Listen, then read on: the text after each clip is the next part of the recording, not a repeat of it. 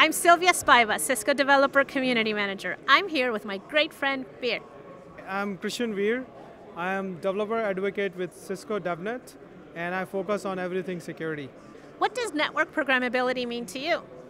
So network programmability, in my opinion, is the best way to solve your workflow automation issues. Give us some examples of how DevNet content is helping people learn more about security. We recently released DevNet Express, where we go through a 2-day program where you can actually do it online as well on our website, developer.cisco.com.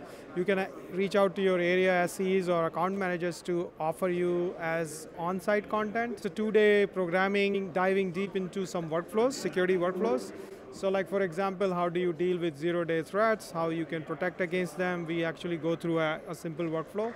So you learn how to code on first day, then you dwell into technologies like Umbrella, AMP, Firepower, ICE, and you learn to code against their APIs and then automate your workflow. So now that you've been to the DevNet zone, you can... I learned new workflows which people are working on. You are very popular, so thanks so much for everything you do for our customers and partners. Thank you, Silvia, and keep coding.